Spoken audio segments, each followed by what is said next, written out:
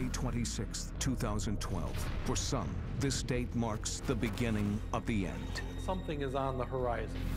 Something is building up. The zombie preppers are predicting the collapse of the world as we know it. Zombie apocalypse will happen. Preparation for the worst is needed. A nightmare staggering out of fiction and into a frightening new reality. That's the stumbling, ravenously hungry corpse. Their only goal is to eat you. He didn't stop until he was shot in the head. Scientists have started to believe the unbelievable. It's almost certainly going to be very, very rapid. In 7 days, everybody will be dead or a zombie. The preppers are ready. I would not think twice about shooting the infected dead. Even my daughter knows that we only shoot zombies in the head. Are you? For the zombie apocalypse.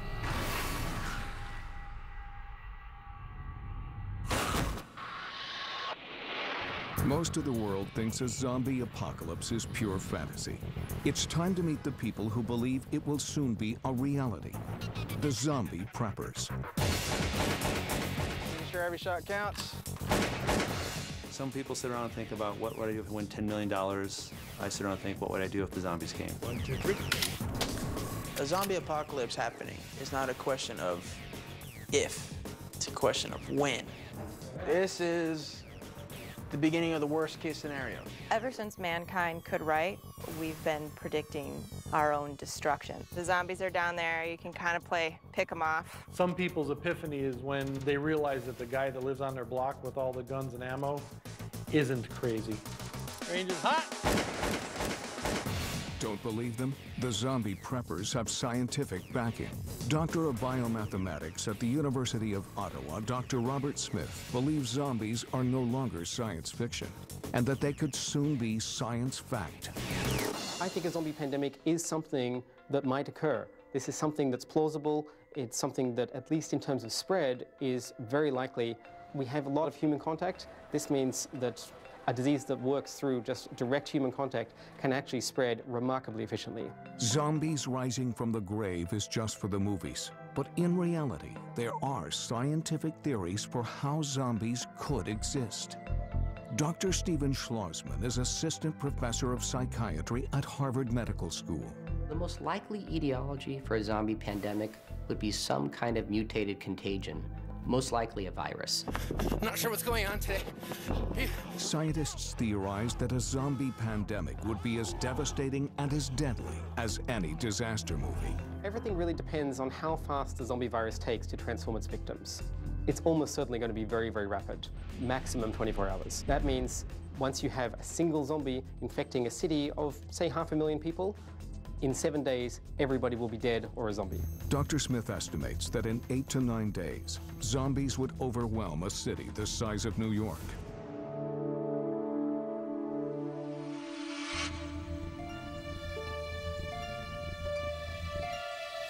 May 26, 2012, the day the world discovered that zombies could be for real. The man is fighting for his life after he was reportedly attacked and his face half-eaten by a naked man. When police arrived on this truly bizarre scene, they say they were forced to open fire on the alleged attacker. An officer did discharge his weapon, striking one of the individuals. On Miami's MacArthur Causeway, Rudy Eugene attacked 65-year-old homeless man Ronald Popo. Naked and growling, Eugene chewed off chunks of Popo's face before being shot to death by police. Sources say a single bullet was not enough to stop the man from attacking the other's face. They say the cops had to fire several shots to finally stop that man. Previously known as good-natured, Eugene had no convictions for violence, was not a hard drug user. Yet he was shot to death while ripping the flesh off his victim's face. Professor Daniel Drezner of Tufts University, author of Theories of International Politics and Zombies, believes this is more than just another violent attack. Well, the news report suggested that someone in Miami seemed to be acting crazy, started eating the face off of another human being. We've got someone who seems to crave human flesh, and was not necessarily brought down immediately by gunshots. That sets off the zombie alarm bells. I think there's something that we're not entirely being told about the zombie attacks, specifically the one in Miami. When a being turns and growls at somebody who's just shot them and goes back to eating, that's a red flag for me. And he didn't stop until he was shot in the head. After the Miami incident, outbreaks of flesh-eating attacks spiral, and suddenly zombies are on everyone's radar, even Harvard scientists. In a very short space of time, there's been a number of very violent attacks. Investigators say 21-year-old college student Alexander Kinua killed his roommate, then ate his heart and parts of his brain. And the press referred to them as zombie-like attacks. That's because the behavior of these attacks reminded the reporters of the behavior that we understand to be zombie behavior. At least 3 cases of flesh eating across the southern United States. Reports of frenzied cannibalistic attacks have now gone global. Could it be a mysterious plague spreading across the world, from Miami to Canada, from Sweden to China? What the hell was that? The preppers see the attacks as an ominous sign of impending doom. They claim they know what's coming and are preparing for the apocalypse. Zombie prepper Matthew Oakey is a firearms instructor and lives with his wife and 2 kids in Homestead, Florida. The angel went to her and said, "Greetings." I do believe there is a ever-growing concern that something is on the horizon. Something is coming, something is building up. Well, I'm just loading up all the stuff that I need when I go to the range to go and practice. Well, self-protection's the culmination of everything we do. I would have no compunction whatsoever to do whatever is necessary to protect myself or my family. In a zombie apocalypse of the future, scientists predict the first attacks will be isolated. The true seriousness of the threat is not recognized. But as more and more fall victim, panic spreads. People try to leave the cities. Many don't make it out. Patty Heffernan is committed to the prepper cause. She believes the biggest threat to her family is a zombie apocalypse. Look at the ball. Zombies absolutely terrify me. The thoughts that I have play in almost every part of my life, yeah. It played into the house that I bought, in making sure that, you know, I have a safe haven for my kids. You know, even my daughter knows that we only shoot zombies in the head. The moment someone gets bit and were to be infected, I guess for me it would depend on who the person was. If my husband were to be infected, it would be really hard to deal with, but I know, you know, as long as I have my kids, I could still go on.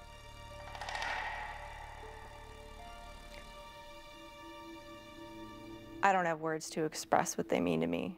Car. I certainly would hate to have to be the one to pull the trigger. Wherever it starts, it's going to spread very, very quickly. There is going to be probably an immediate government response, but it's not clear if that government response will be able to handle the sort of growing spread. And before governments realize what's happening, zombies have gone global.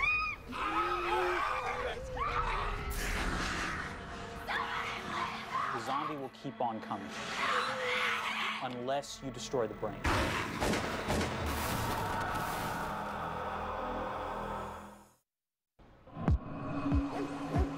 The zombie preppers believe an apocalypse is imminent. And some scientists predict the zombie pathogen would spread like wildfire. Diseases can move very, very rapidly thanks to our global infrastructure, cars, trains, subways, all the movement that we're doing on an unprecedented human scale.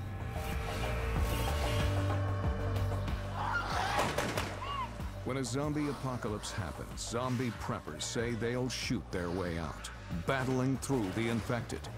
They predict those who aren't ready won't make it.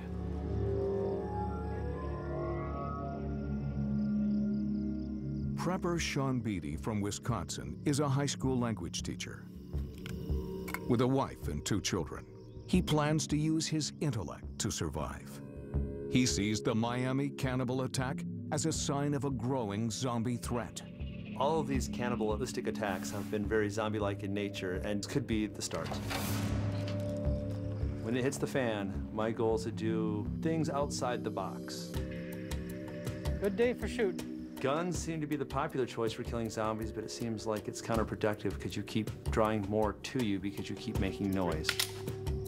I would use a crossbow. Set those aside. All right. Scope your target. Aim for the head. Head is to the right if you would like to hit the brain. It's quiet, it's reusable, and if I miss, it won't let them know where I'm at.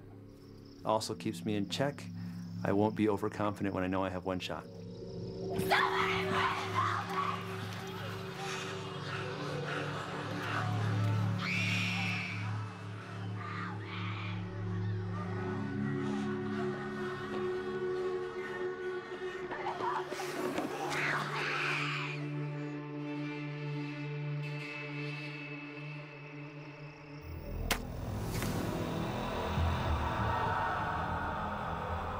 To control a future pandemic, scientists will need to understand zombie neurology.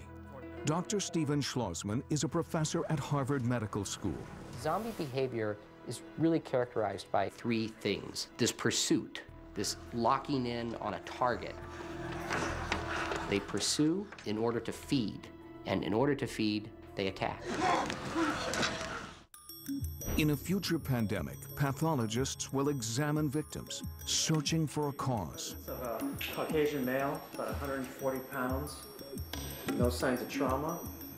Zombies cannot be destroyed unless you destroy the brain. You can hack off a limb, you can hack off a finger, anything else, the zombie will keep on coming.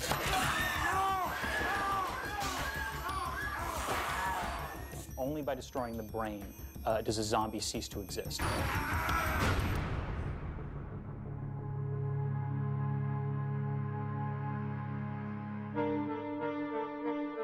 The key to understanding zombie behavior is to think about the zombie brain. In this case, a sheep's brain.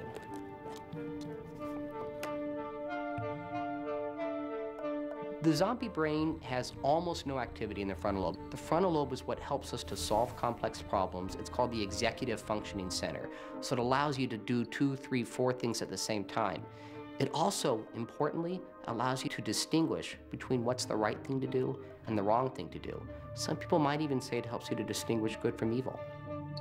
The cerebellum is the region of the brain that's responsible for balance. It's the region of the brain that gets undone when we drink too much. But in zombies, it never gets better. So we would have to say, from watching zombies ambulate, from watching the way they move, the way they stumble about, that this region of the brain, the cerebellum, is somehow not working right. So they attack for food. That's what they're after. They just want to satisfy that urge to eat. And there's no frontal lobe to think it through. That's how you get from a human brain to a zombie brain. Professor of Political Science at Tufts University, Daniel Dresner, has studied how the state and society would react to a zombie contagion. In the first stages of a zombie apocalypse, people are probably going to first find out about this through Facebook, through Twitter, through YouTube.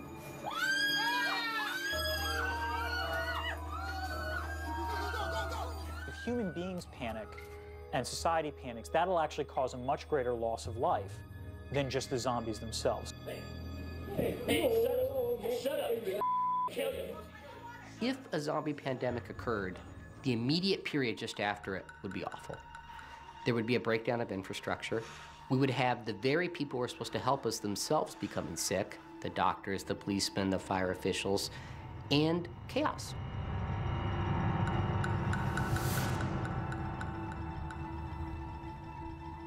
One of the obvious ways that you would deal with a zombie apocalypse is to try to make sure that you've got enough resources so that you can stay in a hideout and not have to deal with anyone else until presumably the epidemic or the pandemic passes. During a zombie apocalypse, prepper Patty Heffernan plans to stay put with her family in her Wisconsin home. Food, clean water, some kind of way to defend yourself. Doing that would potentially make it easier for governments to stop a true zombie apocalypse. Because if people stay shuttered inside, they don't leave, then you're basically removing people that could then potentially become zombies, and hopefully you could then repel the zombies.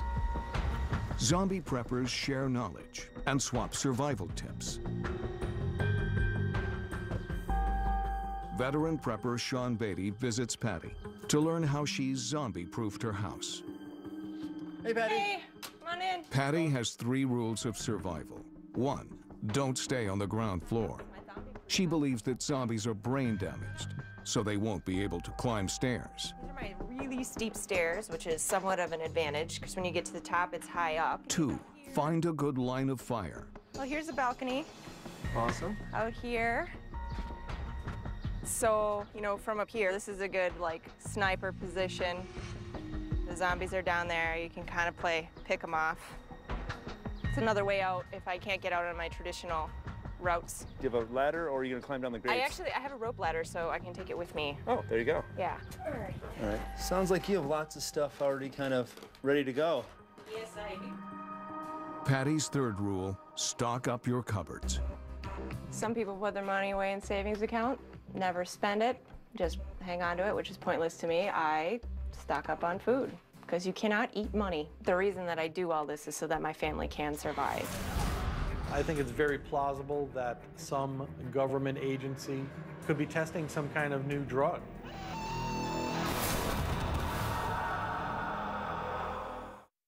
An impending zombie apocalypse, fact or fiction?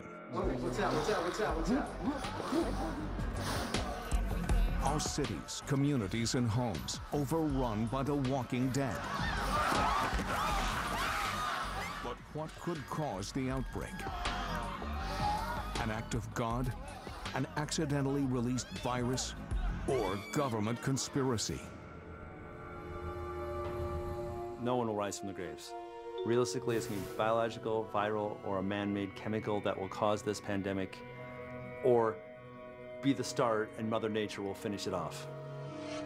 Firearms instructor Matthew Oakey lives with his family just an hour's drive from the site of the Miami zombie attack.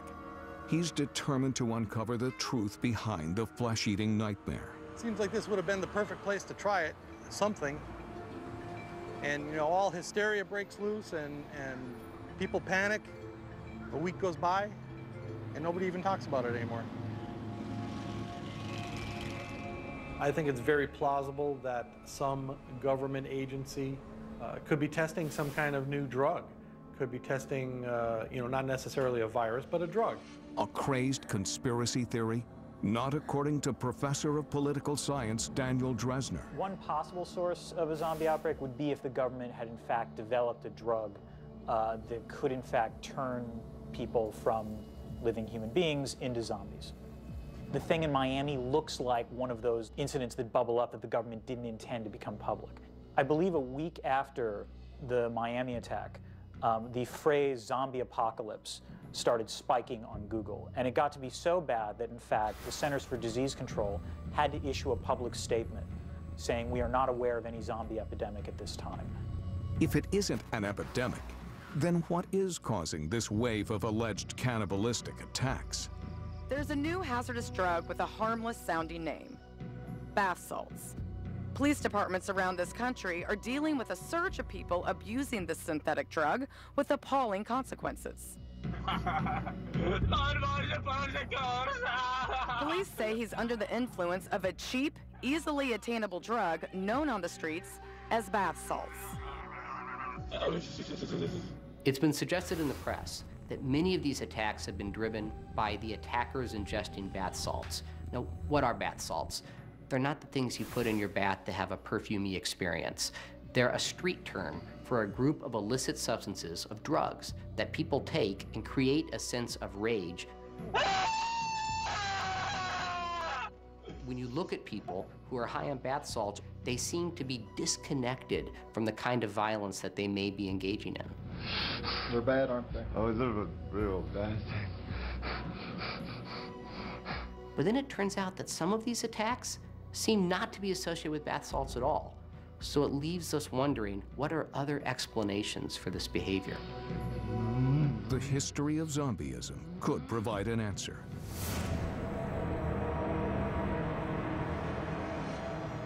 The rites of voodoo and the related rituals of the Santeria faith have been linked to zombification. My understanding is that a dark priest is asked to do something to somebody else by administering to them certain toxins that come from the pufferfish. That slows down the heart rate, slows down the breathing, so that others think that they're dead. Tetrodotoxin extracted from the pufferfish is 1,200 times more potent than cyanide and could be the key ingredient to a potential zombie chemical cocktail.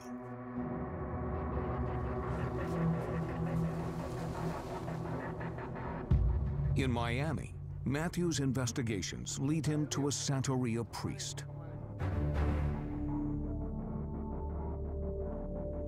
These powders, what they do is they don't kill the person. Once the zombie has been resurrected, that person is still alive. There's got to be a reason why you would do that to somebody. To enslave the person. You mean like mind control and say, oh, you can do anything you want with a zombie. Make them do something that you want them to do. No kidding. You can do anything you want with a zombie. I'm getting the chills. Wow. At this moment, there are people outside of the Haitian community that are doing that just to see what it does. And they're trying it out with maybe 1 or 2 people and then seeing how viral it can get. Or there might be some kind of government involvement in this kind of stuff. In the United States? Some preppers suspect U.S. government tests on a voodoo-based zombie drug are behind the wave of cannibal attacks. But what do scientists think? There's a relatively disturbing history of governments using citizens or foreigners as guinea pigs. In the years 1953 to 1973, there was extensive testing of the psychoactive drug LSD by the CIA. Good, man. Oh my God. Wow. Oh, wow, hi.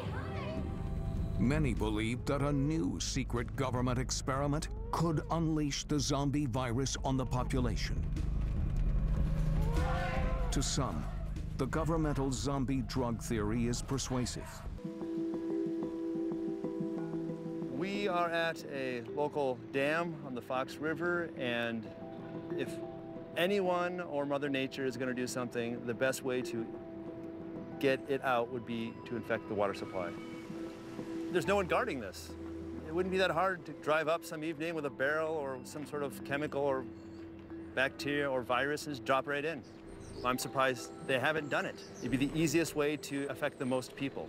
They would infect the fish, which would in turn infect all the fishermen and all the animals that feed off the fish, not to mention anything that drinks from the water, which farmers let their cows loose in the pasture. There's a stream running through the middle of their pasture. The cows will get infected, infecting the milk, infecting the meat.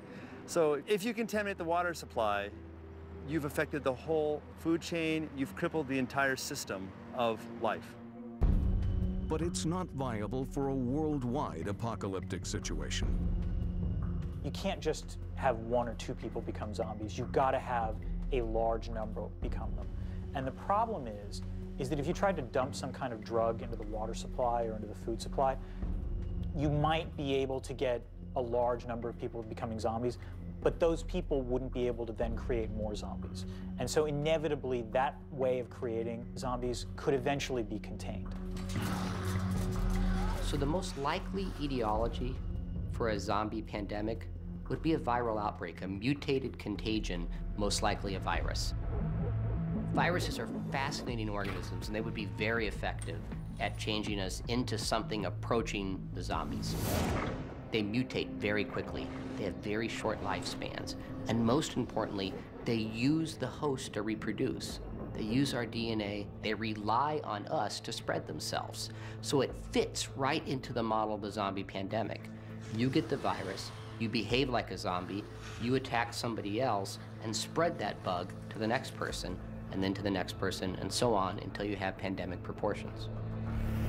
Scientists and experts agree that the most likely and the most dangerous source of a zombie apocalypse is the emergence of a new disease. In recent decades, numerous new viruses have popped up. You have Ebola, you've got HIV, swine flu, avian. There's all kinds of different stuff out there. Are we just one accident, one twist of fate away from a viral catastrophe? Zombie virus will most likely begin in animals and make its way to humans. Widespread pandemic, the end of days.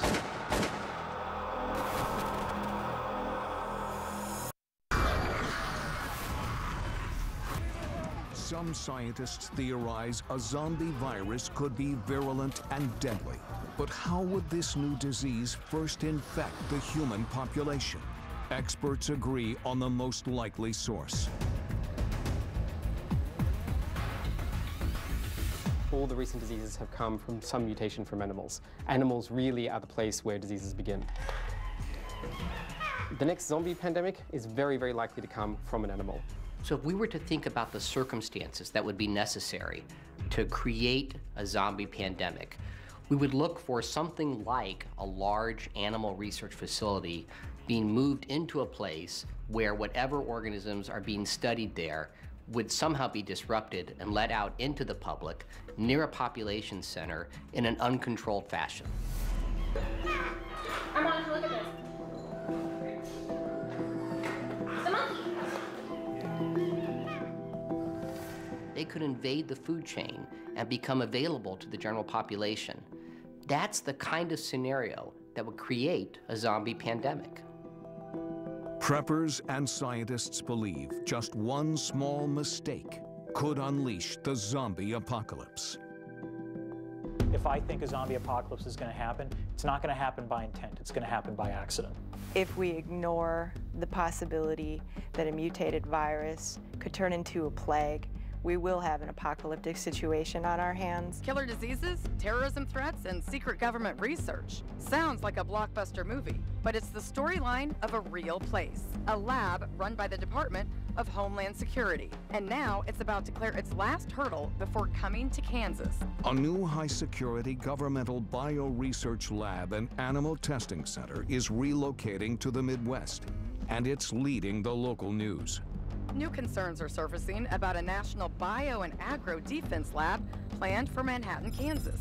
Some say the government has underestimated the dangers. It's a trade-off. On the one hand, you obviously want to invest a fair amount of research in terms of combating new possibilities of pathogens or epidemics or bioterrorism. On the other hand, the more you invest in this stuff, the more you increase the likelihood that there will be some kind of accident that could then, without anyone expecting it, lead to the spread of some kind of epidemic in the United States. I have major questions about why the government decided to build that type of facility and why they decided to build it there.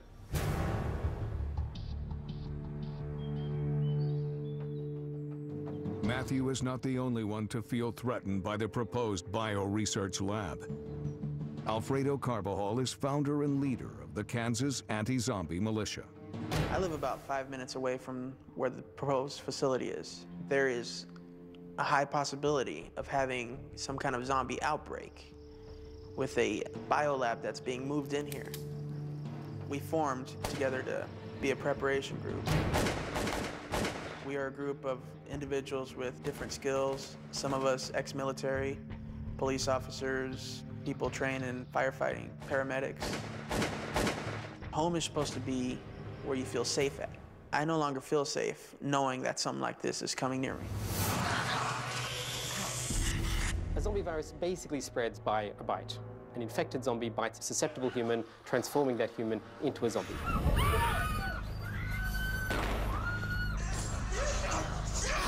It's quite terrifying. There's no reason why we should think that a virus that turns us into flesh-eating monsters is unrealistic. Pandemic, the end of days.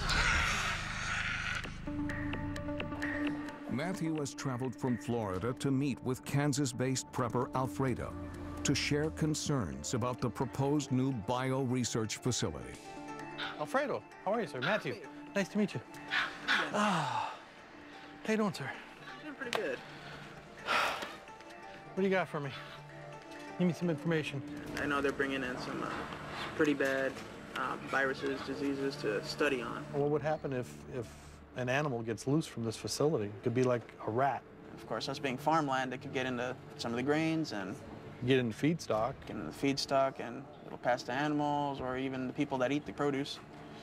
And when you look at the location, just for the United States, it's literally smack dab in the middle of the United States. The heartlands. The heartlands, yeah. Kansas, meant to be the middle of nowhere. But of course, if you think about Kansas, Kansas was actually where the 1918 Spanish influenza outbreak started. It started in an army barracks in Kansas. It was only called Spanish influenza because Spain was reporting it because of media blackouts in the First World War. The pandemic went on to spread disease and death around the world. Major pandemics have about a 90-year cycle. The Spanish influenza outbreak of 1918 killed 100 million people. That was an enormous proportion of the world at the time. We have many more people, of course, now. If it kills about the same proportion, we're in big, big trouble. I know they're bringing pretty much everything that they've been working on at the Plum Island facility. They're bringing them all into the mainlands, and that's what the main concern is. Yeah. You know, especially being in Kansas, it's in the middle of Tornado Alley. Bringing a facility like that, it just seems crazy. If you look at the facts, there has been 8 presidential declared natural disasters in this area alone. Matthew and Alfredo visit the site of the facility. So, how did you find out about this facility? Actually, one of our fans from the website posted up a link, and that's how I found out that this was actually a relocation to the Plum Island facility. Wow. You know, so I didn't even know. I thought it was just another K-State research center, and it turns out it's bigger than that, and it's owned by the Homeland Security. So it was a shocker to me. There's a sign, NBAF, right there. National Bio and Agro Defense Facility. Yeah. Authorized personnel use only. This is it, huh? Yep. And see, there's cameras on the telephone poles. Yep. Look, you got cattle right here. Is that part of the college? Yes, that's part of the agricultural department. The proposed National Bio and Agro Defense Facility in Manhattan, Kansas, will study a range of infectious diseases. Matthew and Alfredo are concerned about its proximity to the local community. We got retirement community to the east of here. The feed distribution center right here. Livestock to right the north. Stadium. Stadium. Hospital. What's past the hospital? There's an elementary school there. And actually inside a residential area. We need to inform the people that this is an actual danger. This is not just, something you see in movies or you read about. This is actual, this can be a reality. The critical question is how quickly scientists can figure out how the zombie pandemic was spreading. They've got to figure that out quickly. Otherwise, it'll be too late.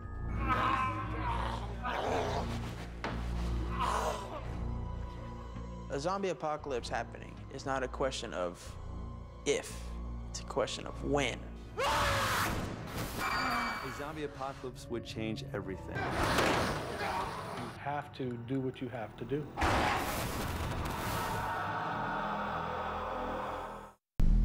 Everyone you talk to, what do you do when the zombies come? Oh, I'm gonna go into this big store, I'm gonna grab all the food and get all the drinks, and that is what everyone else is thinking. I'm gonna avoid those places and find others that have the same resources, but aren't the first thing that come to mind. No one's gonna come here. No one thinks of going out for cat food in an emergency. They wanna go to the supermarket and get snacks and bottled water. As you can see, there's tons of cat food on both sides of the aisles. It might not taste great, but it'll do the trick. Because the idea is survival, not comfort. Why wouldn't you come here?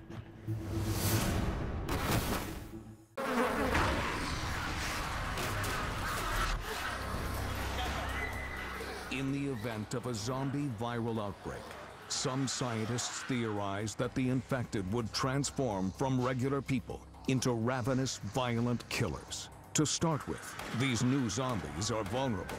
Thinking about the zombie brain, and we're thinking that something has changed that brain so that what used to be seeming more human, now stumbles around, can't walk well, doesn't move well. At this point, an outbreak can be contained. But for how long? Every human being is a laboratory. The virus is changing and mutating inside every single one of us. That means we're all producing different strains of the virus. If we were going to imagine the evolution of the zombie brain, it would become increasingly sophisticated. When that zombie brain evolves, the zombie gets certain attributes that it didn't have before. That zombie can go up the stairs, that zombie can turn the doorknob. They can plan coordinated attacks. If that zombie brain evolved, we'd be in trouble. If zombies evolved, some scientists predict the contagion would be unstoppable and panic would sweep through the nation. If governments don't stop people from panicking, then you're going to have social disorder no matter what happens with respect to the zombies. Once basic services start going away, like once the power goes off or the internet crashes or cell towers go down, then they start realizing it's real. Then they become more desperate. If you believe that governments and emergency authorities can subdue a zombie uprising in, let's say, 1 week or 2 weeks, then things like stockpiling and defending yourself make a great deal of sense, and fortifying wherever your position is. If, however, you don't have faith that the government is going to be able to do these things, then you've got to start drawing up a much longer-term plan. That's exactly what Alfredo and his Kansas anti-zombie militia have done. Preparation for the worst is needed. Nothing's more worst-case scenario than a zombie pandemic. They are preparing for war, a war against the walking dead. In a secret location, the militia prepare for what they believe will be a fight for the survival of the human race. Here we are, guys. It's our stockpile. This is the beginning of the worst-case scenario. We have weapons for any kind of situation. Long-range combat, short-range combat. We have fuel. A battery can be recharged. Propane, it's gonna be scarce. Water. We're constantly trying to figure out ways to find other water. This is a filtration straw where you can dip this in anything and take some clean water out of it. We want to make sure we have plenty of non-perishable foods, canned goods, freeze-dried foods. And we've got a high stock of MREs as well. So we've got some, military meals ready to go. And when this was built, the most important equipment that we have available is personal protective equipment. We want to make sure everyone stays healthy and there's no spread of infection. Yeah, we're just trying out our hazmat suits, guys. The Kansas anti-zombie militia practiced their response to the release of an airborne zombie virus. These hazmat gear, they can stop the pathogen from actually being exposed to your body. We'll try and get this done in under a minute. Let's go. You got monsters coming after you. You want to get these on as fast as you can. So Correct. Absolutely. All right. Affected by any virus. Quickly. You'd be getting eaten by now. Sure. All right, you guys are at about 2 minutes right now. We'll work on that a little later. Get a chance up to speed. Granted, it's a little uncomfortable. It's hot, but at the same time, you're thinking you're risking comfort for health. You look like survivors. Rifle practice involves using pumpkins for zombies. But Matthew wants to know how Alfredo's militia will cope when it comes to shooting a real target. What if it comes down to it's only you and your loved ones, and you find out one of your loved ones is all of a sudden contracted this some That would be the worst thing that could possibly happen, is have a loved one infected. There is no choice. You have to do what you have to do.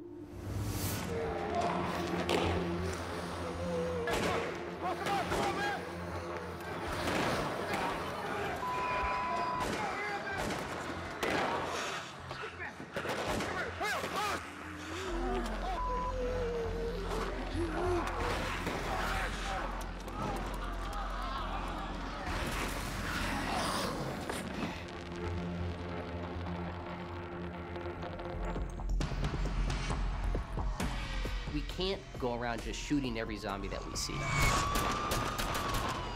We have to try to cure the zombie bug. We can't fight primitive with primitive. We would have to use our higher intelligence. Science does a couple of things for us when we're thinking about zombies. It helps us to understand the behavior of zombies, but it also gets us closer to how we would cure somebody of zombieism. Everything is measurable. If we study it carefully, we can know how the disease works, how fast it goes, what are the chances of mutation, and so on.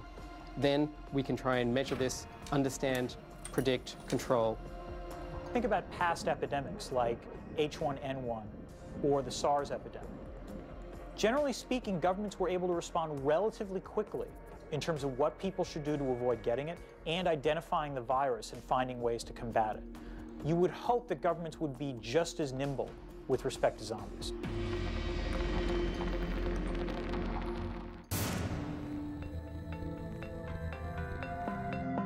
In theory, we can stop a zombie outbreak, but in practice, we probably can't.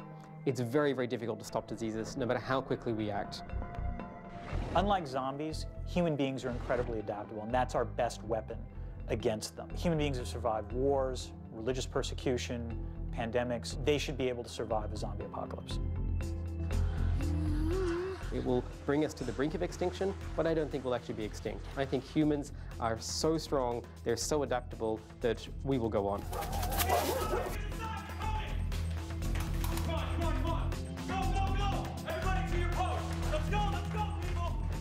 The advice I would give to people during a zombie apocalypse is overall be prepared. You have to have a mental preparedness as much as a physical preparedness. Range is hot. There's no doubt in my mind it will happen. It's a matter of when. The scientists say it's possible. The preppers say it's coming. They're ready. Are you?